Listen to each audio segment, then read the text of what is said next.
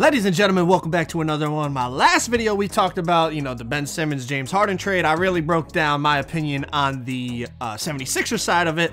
So let's get into the Brooklyn side of it. Let me know down in the comments who y'all think won the trade. Did Brooklyn win the trade or did the Sixers win the trade? As I said in my last video, I honestly think both teams got what they wanted out of it. So I think it was kind of like a win-win, as much as a win-win trade as you could possibly have. Now for this video, I was going to do Ben, Kyrie, and KD. But with KD being hurt and me posting a bunch of KD videos the past couple weeks, I figured, you know what? Let's go with Kyrie Irving and Ben Simmons on the twos in NBA 2K22. Make sure y'all drop a like, subscribe if you guys are new. I am back on my point forward build. And before y'all spam me in the comments, if you want the link to this build, it will be in the description. Okay, I'm not going to show you how to make it in this video. Y'all keep yelling at me in the comments. Show how to make the build. Like, I already have a video on how to make it. All you got to do is go search through the channel. But I will leave the link in the description. All right, but check it out. Ben Simmons to Brooklyn. As I said, I think both teams got what they wanted. Harden wanted out. Ben Simmons wasn't going to play for the Sixers. Obviously, the Nets received a lot. They got, I think, 2 first-round picks. They picked up Seth Curry, who I think is a very, very valuable piece. They got Andre Drummond. Let's get into some gameplay, by the way, but they got Andre Drummond. Now, Drummond was with my Lakers. The stats look good. He puts up crazy rebound totals. He has deficiencies as a player, but for the Nets roster, I think it was a decent piece that they added, something that they can definitely use. But let's talk about the main piece of the trade. Ben Simmons. Ben Simmons, James Harden, obviously. Now, Ben Simmons hasn't played in a while.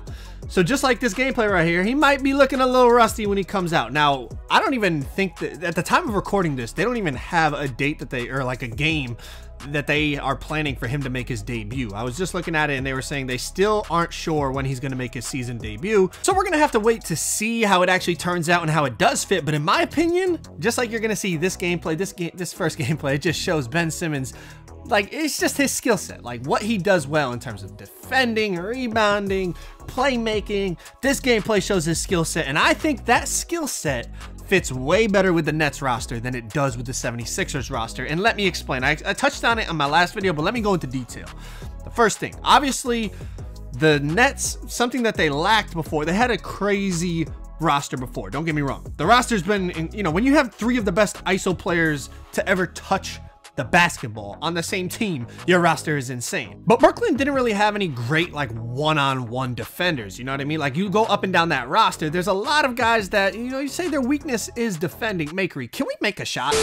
Go up and down that roster, Kyrie Irving, Joe Harris, Patty Mills, the list goes on and on. They're not exactly great defenders. So you add a guy in Ben Simmons who's tall, long, athletic, a very, very good defender. That's something that they didn't have on that roster. So that's going to help in that aspect. Now, you can put Ben Simmons out in a situation out on the court where he's surrounded by 4 shooters basically at all times. Whether, it's Seth Curry, Patty Mills, Kevin Durant, Kyrie Irving, Joe Harris. Joe Harris is hurt right now, I think, but when he comes back, then on top of it, even at the 5 right now, LaMarcus is basically playing the most minutes at the 5, and LaMarcus is deadly in the, like, lethal in the mid-range, and he can step it back and shoot the 3, if need be.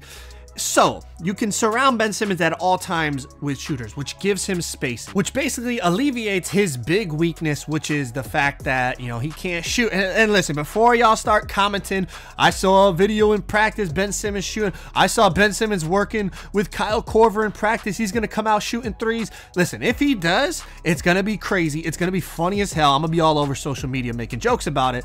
And good for him if he's able to do that. But until we see that, we have to assume the Ben Simmons that Brooklyn is getting is the Ben Simmons we have seen for years and years and years. As you can see by the box score, I mean, Ben Simmons just filling up the stat sheet even in 2K22 in the park. But I'm going to start shooting on this build, honestly, because the build can shoot, and who knows, maybe Ben Simmons is going to come out and he's going to be able to shoot. So you're going to enjoy Ben Simmons shooting step back, pull up jumpers in the gameplay. But until we see it in real life, we have to assume we're getting the Ben Simmons that we all know. And that's a guy that is not going to shoot jump shots. And when he does, it's not going to be at a very high percentage. Okay. So with that being said, I think this roster fits his play style better, because by surrounding him with shooters, it almost alleviates you know, that pressure or that, you know, that he needs to shoot. He doesn't need to. You can be the guy in the dunker spot at all times. You can be the guy attacking the paint and not having to worry about anyone else being down there. I mean, you think about up and down that roster, the only one that doesn't shoot is Andre Drummond, and you could basically stagger the minutes basically to the point that they're never on the floor at the same time together. So one thing in Philly that I always felt like it wasn't really a match made in heaven. They were still a good, you know, duo, you know, Ben Simmons and Joel Embiid when they were both healthy at the same time. But it wasn't a perfect fit because Joel likes to do a lot of his damage on the block. So where is Ben Simmons going to go when Joel's on the block? Like, he has to go to the other dunker spot, the other block basically, which then collapses the defense. They're able to help on Joel a lot easier. We're out here getting snatch blocks on our Ben Simmons build. I mean, come on, man. You know, we get the clips in the gameplay while we talk about the NBA information. Come on, baby.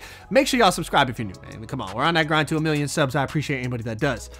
But it wasn't really a match made in heaven. I think Harden and Embiid is a better fit than Simmons and Embiid. And I also think Simmons' skill set will be utilized much more effectively with this Brooklyn Nets roster. Now, who comes out on top? Who ultimately wins the trade? Does either of them end up winning a championship?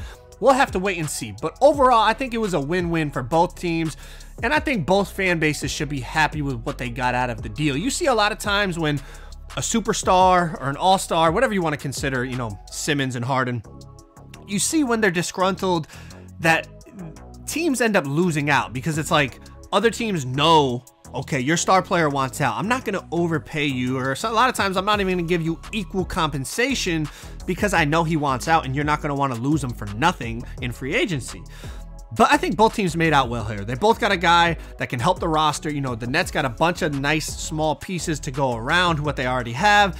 And then, you know, Philly got what they want. I think they also got Paul Millsap, which, I mean, we'll see if, you know, that's even a factor. But they got James Harden, and we know Daryl Morey loves James Harden. That's his guy. It's gonna, you know, they're gonna be happy. I think Joel's happy that at least he has a guy next to him that's gonna play. You know, before, you know, his second best player on the team wasn't even willing to play anymore, so he was out there not by himself. Obviously, you know, they still have a nice roster around him, but he was missing that second star. Now he has a superstar next to him in James Harden, two of the best, you know, one-on-one players that we have in the league. So it's going to be very, very interesting to see how it plays out. And honestly, if we get 7 games in the playoffs of Sixers versus Nets, I think it'll be it will be an amazingly entertaining series. From the storylines to the basketball itself, it's going to be something that we all want to see. Now, the aftermath of this trade, I saw some interesting takes. People were saying this is the end of the super team era. Like, it just shows that, you know, Kyrie, Harden, KD, like, you can't keep 3 bona fide superstars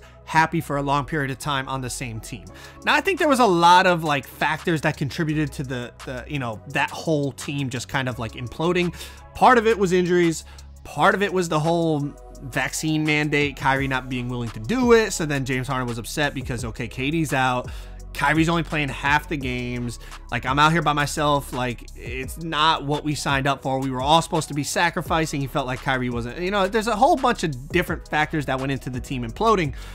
I don't think it's the end of the super team era. I think when teams have the opportunity to pair 3 superstars together, they know what they're getting into. It's not something that's going to last for a decade. Like, you're doing it to try to win a title or 2 in the short term. You know, you're signing up for like a 2, 3, maybe 4-year period where you're just title or bust. Like, you're not doing it thinking, well, we're going to have these 3 guys for the next 10, 12 years. It's too... There's too much volatility involved in it. There's too many egos. It's not gonna last that long. I mean, you even seen with Golden State, right? When you added KD to it, it was like 3 years. It was it. They were at each other's necks. Draymond and KD were at each other's necks. It wasn't gonna work anymore. KD didn't feel appreciated. Like, there's always all these factors. A lot of them, most of them, psychological. You know what's gonna happen with these super teams, but I don't think it's the end of teams trying it. If a team has the opportunity to go for a title, and they can pair 2, 3 superstars together, they're gonna try to do it. Like, why wouldn't they go for it?